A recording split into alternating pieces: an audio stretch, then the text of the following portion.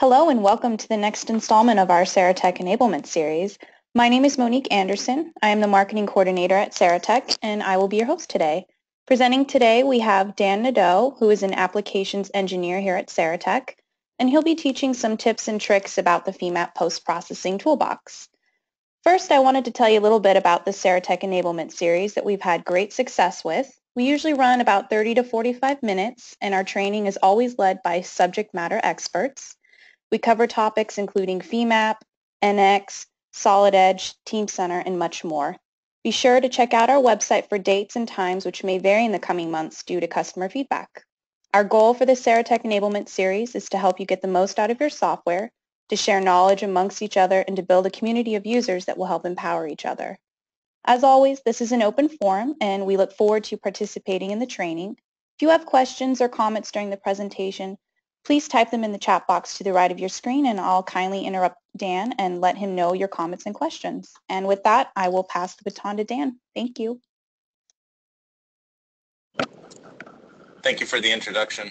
Hello and welcome. My name is Dan Nadeau. I'm an application engineer for Saratech. So my primary focus is FEMAP, NX Nastran, NX CAE, and CAD. So today we're going to spend our time going through FEMAP.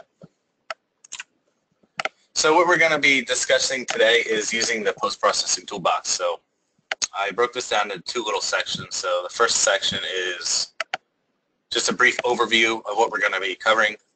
So what we can do, and then I'm going to physically go in and show you how to do it and what it can do. So first one's just a little bit of talking. The second section is more of doing it and demoing it inside of FEMAP. So as always, when I do these presentations, I like to bring up the FEMAP users community. So this is a location where you can get good quality information about FEMAP. So this is a lot of users, and a lot of the developers go here to answer questions, write questions. A lot of great information of up-and-coming FEMAP things come here as well. So if you visit the site, you'll notice that FEMAP version 11.4 has been released. It actually has been released for I think 2 days now, so if you guys need updated licenses and software, please feel free to reach out to us and we can set you up with that. So the post-processing toolbox, what is it? So it's just a collection of post-processing tools that's easy to use and easy to navigate. So there are other ways to post-process. I call it the F5 method, so you can press the F5 and then you can define what you want to deform and contour, and you have many options from there. Now the reason why I recommend using this post-processing toolbox is it's all located in one location. So inside this toolbox we can change colors, fringe plots, deform plots, change the scales, and all sorts of changes all in one easy interactive location. So inside the post-processing toolbox you have these options. So we can do deform plots, contour plots, and free body plots.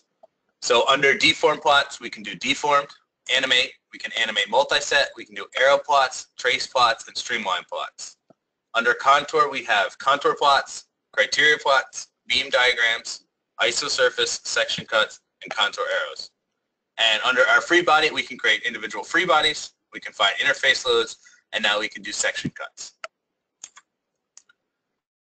So the first one is deform. So here are those styles. So we have our normal deform. So this is a normal deform plot that you'll see when you think about FEA analysis. So you'll notice that it is all these outputs are using nodal data. So be careful when you do that. FEMAP will let you select elemental data, but just be careful that you want to actually be contouring nodal data. And then the next one is an animate. So it's the same as a deformation plot, except it's in motion. So animation. Animate multi-set, it's the same as animate, except we have multiple sets, so a lot of times this is maybe a transient analysis, so you want to animate from time 0 to time, I don't know, 1 second, so you can view each iteration. Vector plot, it's very similar to a deform plot, but it gives you a visualization of a vector which has the magnitude and a direction of displacement. So a trace plot is basically the same as a multi-set, except it is also showing you a vector plot. So it's giving you a visualization of the history. So you'll be able to see vectors pointing where I'll just say the structure was moving. And then we also have streamline plots, so you can see streamlines. A lot of times this is what I think about flow. You'd have streamline, or maybe you want to see how something is moving through the model. Our next option is contour plots.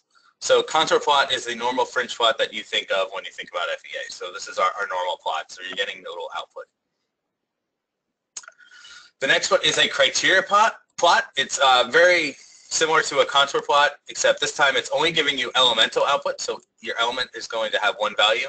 But this time you specify some sort of criteria. So I want to see something that is above, below, or between.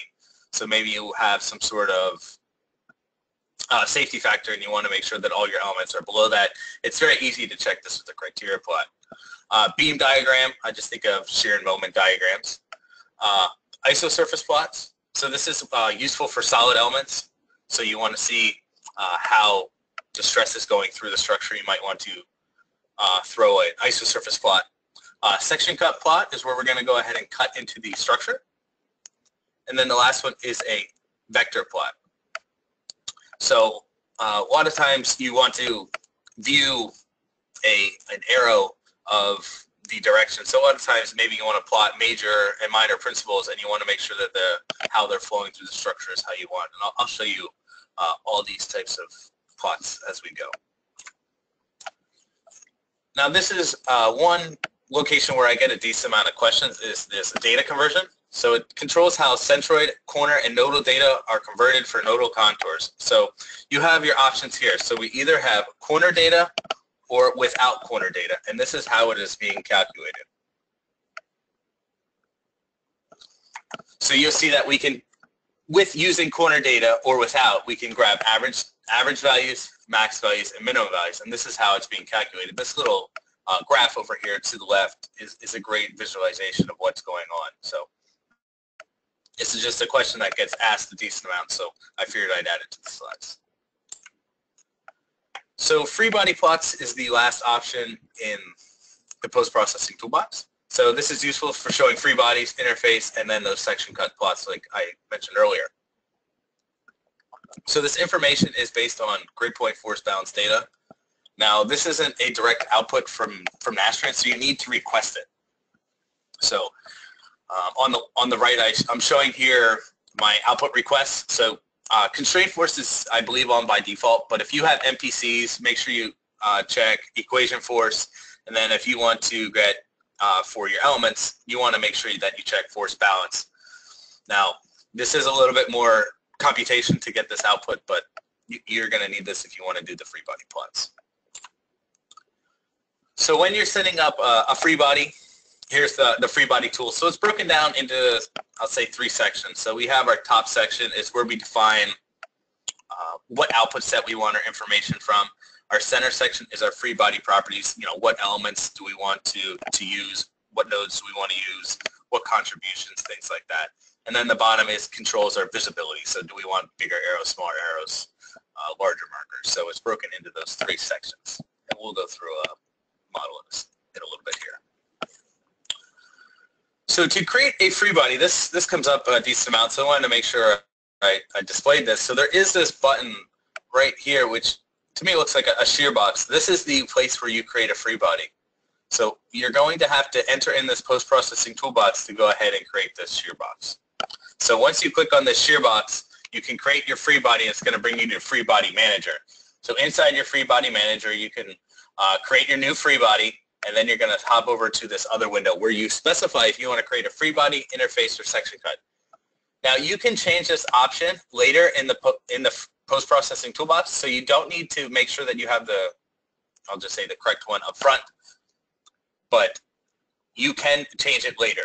Normally I'll start with a free body and then I'll change it in the post-processing toolbox, but maybe if you know you're going to use an interface load, you might want to check it ahead of time. And inside here, you can go ahead and specify your contributions and how you want it to be displayed before you get into the post-processing toolbox. It might be a way to save yourself some time if you know that you're going to be doing an interface or section cut later down the line. So I know this slide might be a little harder to see. I just want to make sure I had this in the notes. This is directly out of the help documents. So sometimes I have some questions and I need to look up some of these values. So the contribution. So what is the applied, the reaction, the multi-point reaction, the peripheral elements, free body, contact elements, glue elements, and the nodal summation. So I just have this here in case anybody has any questions. We can share this PowerPoint and you can review this and then you can find the actual values. So the one that people ask me questions is peripheral elements. So peripheral elements include grid point, force, and moment contributions from the elements surrounding the free body element. So it's grabbing the ones that are around the free body elements that you select. All right, so let's go ahead and hop over into FEMAP and let's go through some of these plots. All right. So I have a couple different models. I was going to show a couple different outputs. So the first one is a simple solid model, and let's just run through the post-processing toolbox as it goes. So post-processing toolbox is tabbed with the model info. It's right here. So you can move it around, you can dock it, whatever you prefer, just like any other toolbar inside FEMAP. So I'm just going to go ahead and throw that back inside here. If, say, it is missing or you don't know where it's at, it's under Tools, Post-Processing Toolbox. And if you have the default layout, it is right here in the toolbar. Oh, sorry. Let's put these back. All right, let's make it large so everybody can see. So up at the top, we have a couple different buttons. So the first one is toggle all tools. So if you accidentally click on one of these check boxes and it goes away, this is where you can go ahead and get those back. The next one is reload from model. So if your results aren't loading and you need to load them, you can go ahead and click on that. The next one over is select output data. So if you select that icon, it's going to bring you up the F5, I'll just say the F5 method. So it's going to bring you this box. So we're not going to be using this for our demonstration. So I'll just remove that. The next button over is set to undeformed node, contour node. So this is the reset button. So let's set our model back to scratch. I like to press this button. It gets me to no contour, no deform, no free body. And then the next one is to select a deform and then a contour plot. I'm going to show you how to do that manually. And then the next one over is to go ahead and turn on and off free bodies. And then the next one is to auto redraw. So as I make changes, it's automatically going to update. Maybe your model is very large and this is, I'll just say computationally too big. You might want to turn that off and then click on this manual redraw so it draws it whenever you're ready. Maybe you're making some changes that are really affecting the model. So let's start with our deform. So under deform, here are the styles that we can choose. So like I said before, deform, animate, multi-set, arrow, trace, and streamline. So I'm just going to go ahead and select deform, and you'll notice that my model has became deform. So one important thing to see here is our output set. NASTRAN, for my case, this is case 1, but if you have multiple cases, you need to make sure that you're grabbing the correct case. So there is a left and right arrow, so that is a way that you can move between different cases. And then there is a, I'll just say bracket, where you can select the middle and you can specify via a list which output set. Mine, I only have one case. So I'll go ahead and grab that one case. And the same with the output vector. Most of the time you're going to be plotting some sort of translation, but maybe you want to go ahead and change this to some other output vector in this case. Now, one thing to be careful, I've seen this done, is it will let you deform von Mises stress. It doesn't make any sense, but it'll let you do it. So just be careful that you make sure that when you're under deform, you're not selecting the stress value. So most of the time, it's always going to be some sort of translation value. So below that, there are options to transform it. If you need to transform your output into a different coordinate system, we can specify that here. We can also scale models. So right now it's showing me 10% of the model. I can always change this to actual deformations. And I can also scale my actual deformations so I can see what's going on.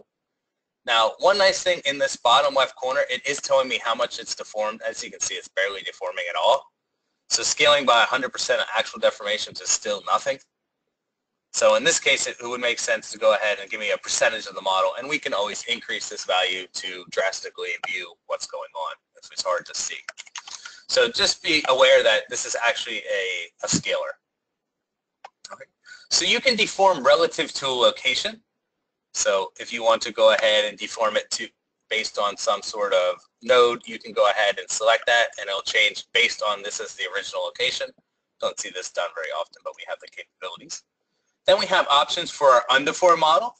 So we can show our undeformed model. Now this is useful if you don't have geometry and maybe you want to see how much it moved. And under there you do have some options. So if you want to, maybe you don't like blue or something, maybe you're more into orange, we can go ahead and change those to a separate color so it makes it easier to visualize. Now the same thing can be said for the deformed model. Right now it's using the entity colors, but maybe for some reason you want it to be a different color. You can go ahead and change that. So that is our deform style. Our next style is animate. So now we have our structure and animation. I'm not too sure how this is going over the internet, but as long as the part looks like it's moving, it's being animated. So just like before, we have our same options below. I'm going to cut down this animation for a second. And just like before, we have the same options, except now we add another button at the bottom that says animate. So now if you expand animate, you have some options as well. So inside animate, you can go ahead and change it to a half absolute, sine half absolute. So you can do half, and full. So it's up to you what you want to do here. So in my case, I'll just do half absolute. So it's only going in the direction as the load is going. And then I have control of how many frames. So in this case, it looks like I need some more frames. Maybe it's a little blotchy trying to go throughout the internet. And then I have some delay control. So do I want it to go faster or slower? And then I also have animation control, which is these 3 arrows, which gives me dynamic, I'll just say dynamic moving. So I can speed it up, go faster, and I have control of those delays. So it just gives me the same settings I have, except now it's in one interactive box. All right. The next one is animate multi-set. Let me hop over to another model, and we'll do that.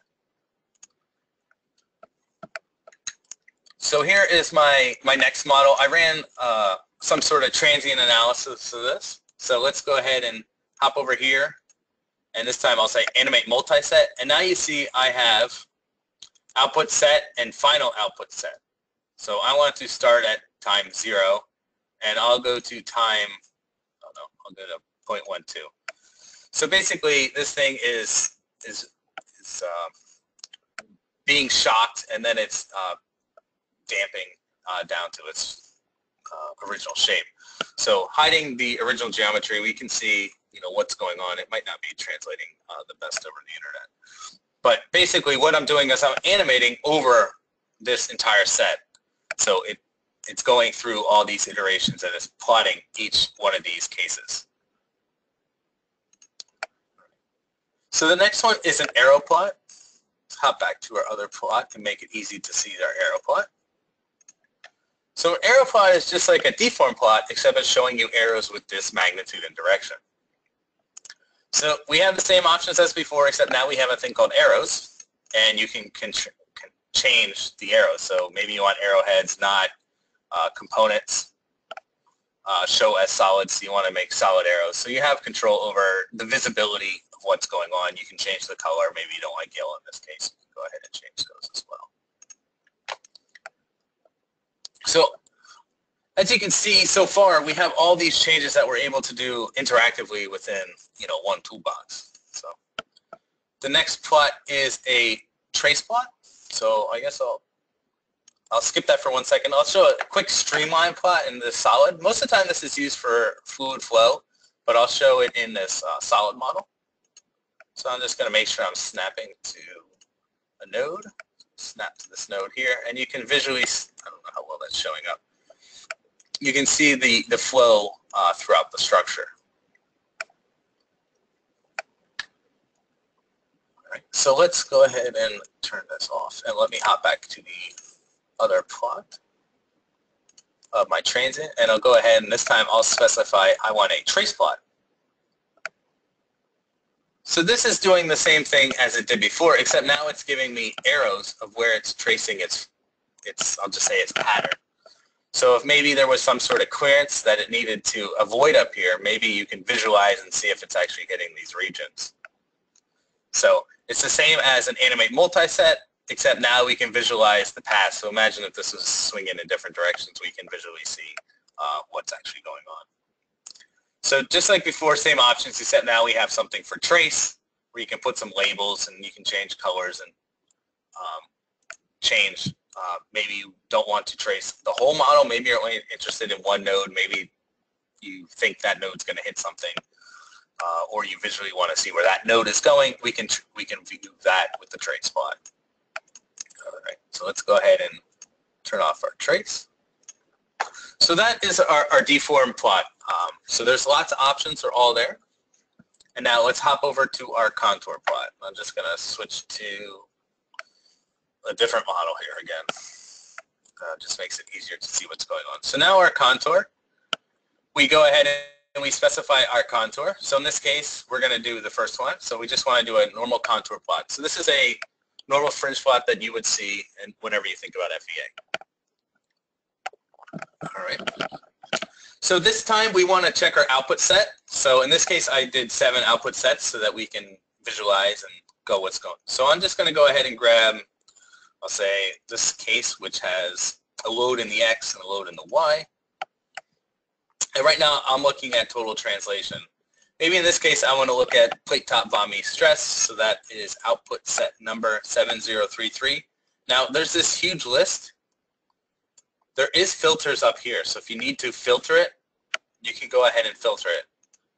So maybe you have complex output, maybe you want to only find stresses, strains, so in my case I'll just go to stress, and now it's just showing me stress.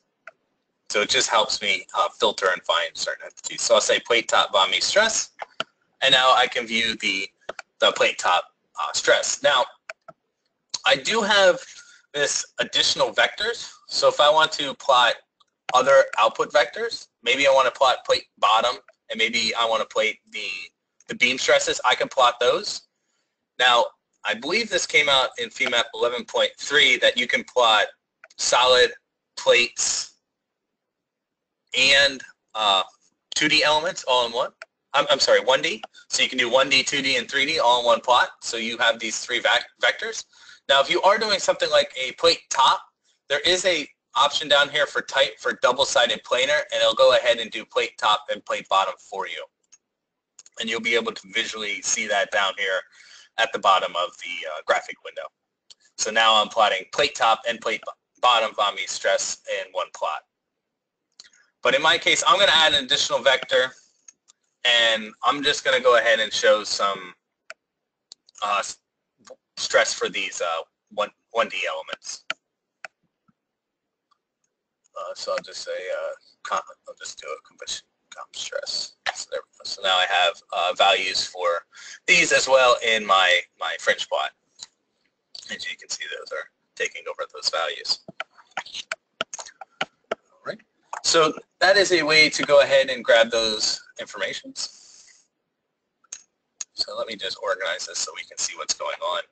So now we have some options for transform.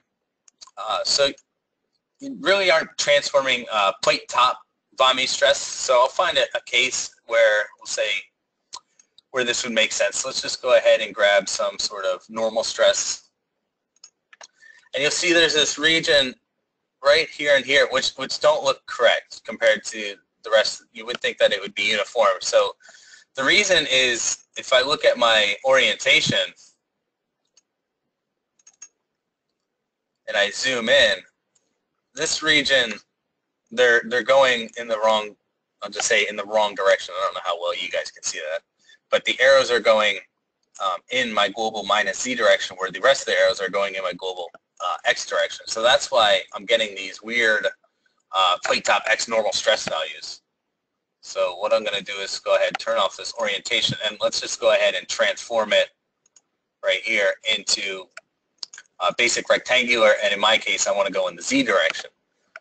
So to go ahead and make that look correct. So this is an important thing. Sometimes when you're using composites, this is where you're going to see it. Now in my case, so I'll go back to none, and you'll go back and you'll see that issue. So those should be very similar to the rest of the structure. In my case, I also made the material direction all in this global Z direction. So if I change my transform into the material direction, you'll see that that eliminates that error. So basically I'm transforming it into that same Z direction as I did global, but you'll notice that when you are doing some sort of composite analysis. So let me hop back over here and I'll just view this plate top von Mises stress. Yeah. 7033. There we go. So that's our transform. And then here is our data conversion, which I spoke about. So right now it's averaging. So this is, like I said before, corner with or without corner data. So you can go max value with, max without. And there's even things, so no elemental averaging. And you'll be able to see that it is just showing element values, and you can also do the same thing for no average with the centroid data. So it's up to you how you want to do this data conversion, if you want to be conservative or not, or how you want these to be calculated. So in this case, I'll just go ahead and specify it average. Now there is this data selection. It says contour group. So just one thing real quick is I have this simplified as a group over here, this little entity. So I'm just going to go ahead and show the active group. And you'll see right now the fringe plot changes based on what group I'm looking at. But this option, data selection, says contour group. But if I change it to visual groups, or I change it to all data full model, if I change it to all data full model, my fringe plot doesn't match anymore because there's other data which has different values. So this controls if you want it to look like whatever is in the visual group. So a lot of times you just want to change the scale based on what you're viewing. This is how you can change it to what you're viewing and how you can change it back to the full model. So I'm just going to go ahead and show the full model again. Now we have our type match output. I don't like to change to a different output unless there is a reason. In our case, we're doing the double-sided planar, so we have plate top and plate bottom stresses. The next one is show on groups. So now we can go ahead and grab that group, but now we're viewing the entire model with it. So now you can visualize the whole group, but only the group that we say is show on groups is the visible one with post-processing information. Now remember, if we change our data selection, we can go ahead and change it to the full model as well. So let's just go ahead and say full model. And then there is a show as filled and line. I don't see many line plots, but I assume these might be for printing to try to keep it simple. But most of the time you're going to be doing these fill plots. And then we have levels and legends. So under levels, this is where you control the number of levels. So level mode is automatic. But maybe you want to define your own max and min. You can define your own max as min, max threshold. So maybe you want to define your own max. You can go ahead and define your own max. Maybe you want to define your own minimum. Maybe you want to set up your own plot. I should have looked at the values before I started typing. So maybe you have some sort of criteria that you're looking for and you want to plot it. You can change the max and min, or you can do automatic. Now, one thing, you have this color palette. So you can go ahead and make your own number of levels and the value, and you can change the color to whatever you want. So there is an option for temperature plots, red, yellow, green plots, no magenta plots, things like that. So we can easily change the color palette. We have control over the number of levels. So how many, that's too big. So how many levels do we want over here? So I can upgrade that value, and now I have more of these options. There's continuous colors, which just gives you this plot that shows the difference between the colors continuously. There's an option to have it show this fringe plot while it's animating or not. You can label max and min. Now, if you put on these labels, it might be hard to see the max and min, but it does label them. So I can see max here and some min somewhere else. And you can define, how many significant digits you want for that label as well. Go ahead and turn it off. And then you have options for the legend. So do I want the legend or not? Turn it back on. And then you have options to where do you want it? Do you want it top, left, things like that? So you can change that. And then you can change the colors as well. So maybe you want white or you want it the color of the print itself. You can change that. You have control. Label the background. So that just changes this to the same color of the background. This definitely helps if you are doing colors and you are on a white background.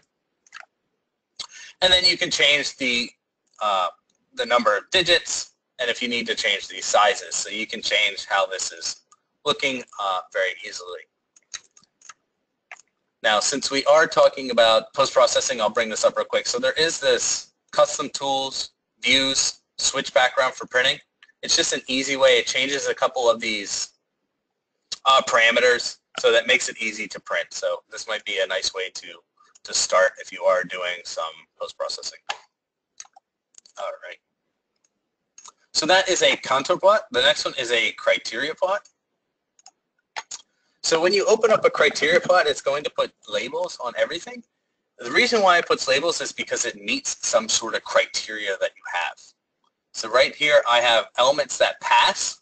And if I expand that, I'm going to unlabel all the ones that pass the criteria. So let me try to get this in view real quick so it's easy to see. So right now, I'm trying to find some sort of criteria. So I'm going to do the same load set that I've been doing. I'll look at plate top volume stress. So my criteria is I want to see things that are above, and I'll just pick a value of 10,000. So now I'm only looking at elements that pass this criteria. So it might be easier if I hide my nodes and we look at it. So these elements are above a maximum value of 10,000, but maybe I want to switch it. Maybe I want to see things that are below a minimum of, I don't know, just 10,000 again. So these are the opposite of that. So these are the elements that fit that criteria. So basically you specify if you want to find things above a value, below a value, between a value, or outside a value. So you're specifying some sort of criteria. So in my case, maybe I want to grab everything above 15,000. Maybe that's an area of concern. So these are the elements that breach that region, so maybe I need to support it or make some sort of change to get there.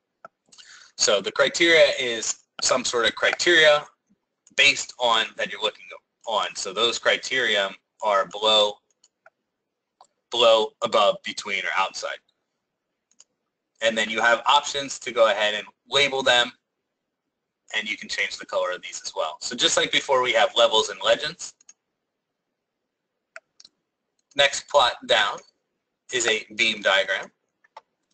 So this would be showing these 1D sections. So I'm just going to go ahead and switch to a group, which I have these bolts. Show active group. Just make it easier to visualize. So now let's just go ahead and change it, make sure that we're grabbing some sort of beam diagram to make it easier to view what we're doing. So maybe we want to look at, let's go to moments, I guess. So I'm just going to remove my filter, so I'm not looking at stress anymore. So let's go down here to our moment, which I think is 3,000 right here, this moment. So now I'm viewing a moment diagram of these beams. And when we switch to the beam diagram, you'll see that we have a little less options. We still have labels and legends, but now we have show as. You can show as a beam diagram or a beam contour. You can put labels on it. So labels at nodes or labels at the peaks. So maybe we want to see what these values are. And then you can change it to the direction that you want. So these are just in a direction, but maybe you need to change it in another direction that makes it easier to visualize, or maybe that's how it's actually acting. All right. So we can, show shear diagrams as well if we wanted to. Just show one real quick.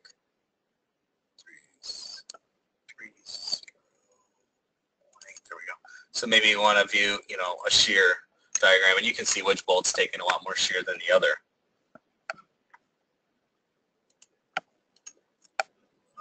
The next option is isosurface. I'm going to go ahead and switch to another model to show this isosurface and section cut. But let me, while I'm still working with this model, let's go to our contour arrow. And you'll see right away, which is nice, this is one of the new features. If I select one of these output vectors, see it grabbed the axial, the shear in the two directions. So it automatically grabbed me the 3 stresses for this entity for me. So it made it easier to select them, and it's showing me as an arrow plot. So I guess I'll continue talking about these contour arrows. So inside here, now we have information about the arrows. So if you need to change this 3D components, maybe you don't want to view all the components, you can hide them if you wanted to, or you can show them. But now we can show solid arrows. You have control over the arrows. You can control the length of the arrows, and you can control the labels as well. So maybe you want some more digits and things like that. You can control that. So contour arrow plots are very convenient. So in this case, you know, looking at something like the axial force and the shear force, it plots them as one location, as one single entity. So let me hop over here to this solid plot again. And this one shows a good case of showing our contour of showing a section cut. So we can cut into the model. As you can see, we can drag it left and right. We can change the plane. Maybe we want to go in a different direction. We can go in a different direction and cut into the structure. So it's real easy to do section cuts. So when you go to section cut, you still have the same options as above, except now you have a cutting plane, and you can vary that cutting plane as you go, and you have an option for dynamic control, which is what I was in, to drag it left and right, up and down. Very easy to do this. You have some options. You can cut model, and you can do parallel sections, so you can cut into it. You can do multiple sections as well, so maybe you want, you know, a couple sections as you go through. You can specify that. And then you can do multiple sections, which is sections in different planes. So if you needed to cut in some other plane as well, you could specify that as well. So if you needed to go across, you can do that. So section cut plots are very straightforward, easy to use, and great. So, all right. I didn't show isosurface plots. So these are usually inside solids. So we have our we can visualize how the stress is moving through the structure. And when you have isosurface, you just have, same as before, you have dynamic control, so you can view it as it moves in and out of the structure.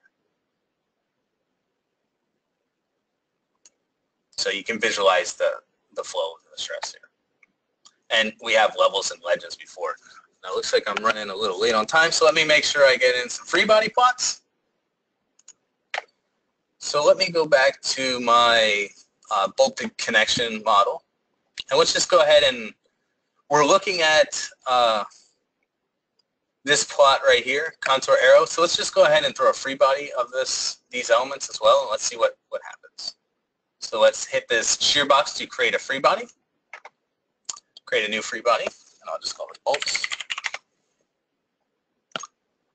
And now inside here, we specify what we want. We want a free body interface section cut, which we could have specified before. And now we specify what elements we want to free body. So we will select them. And now you should be able to see the free body plots. I don't know how well, so I'll zoom in real good on one of these. And the green arrows are from my free body. And you'll notice that they were equal and opposite of the stress values. So as you can see,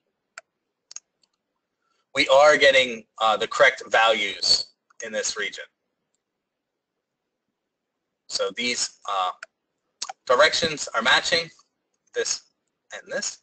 So we are visually looking at the same results, if you will. So you have a couple different ways in this case to pull out these bolt forces. So using this visualization, we can see these values.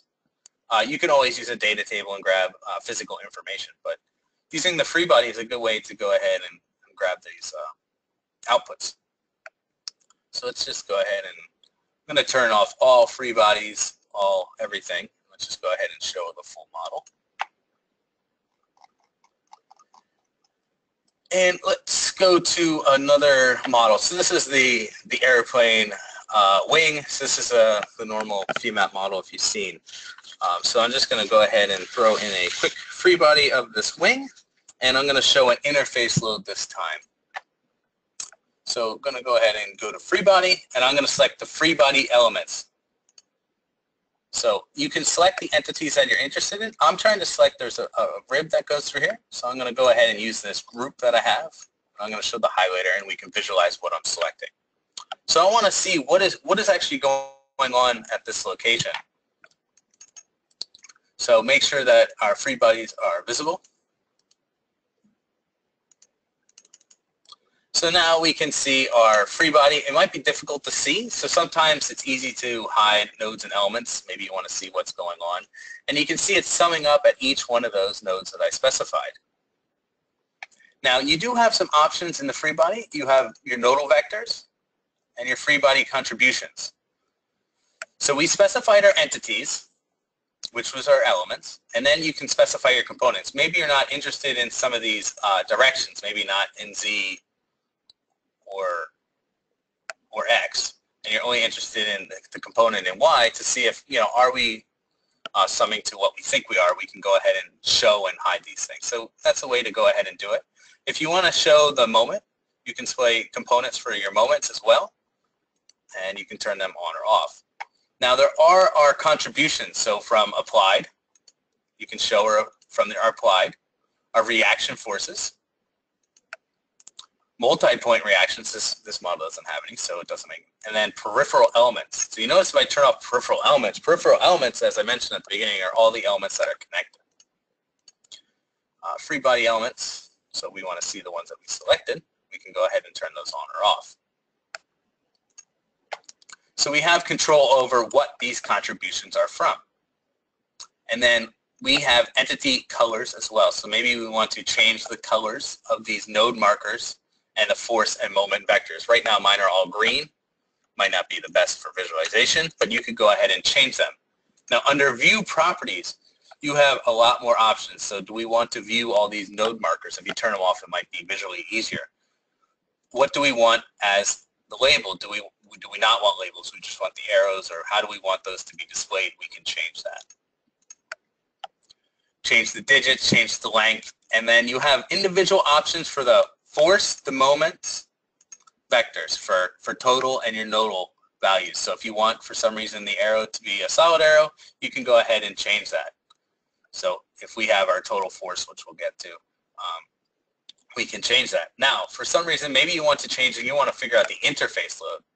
So this is why I create the free body and I manually hit the interface load, because it automatically grabs all the nodes for me, so I don't have to select them. So it's going to grab them for me, and I'm going to create a total summation vector at the center of all these, and then yes. So now you can see the new summation of all these vectors at the center. So it just gives me a visualization of all those summed. And this is the one that I changed to be a different type of arrow. So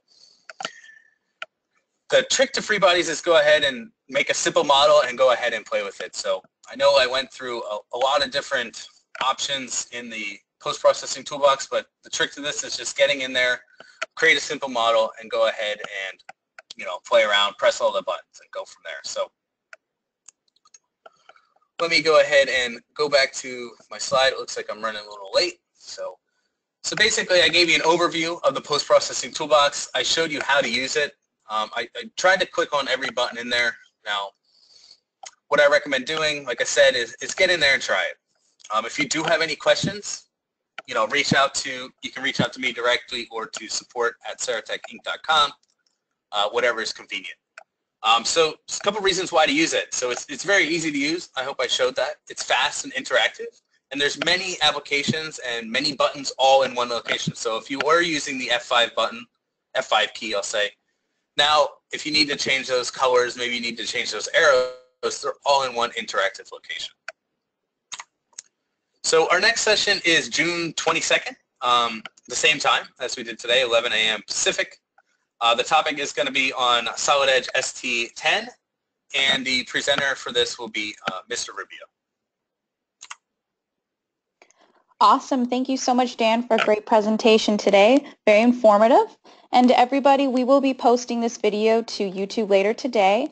Feel free to pass along to your friends and colleagues, and please be sure to subscribe to our channel. Follow us on Twitter and LinkedIn for upcoming webinar dates and topics. And please don't forget to stick around for just 10 to 15 seconds to fill out the survey. Let us know how we did and what you like. We really greatly appreciate your feedback. And thank you everybody so much for attending. Please have a great rest of your day.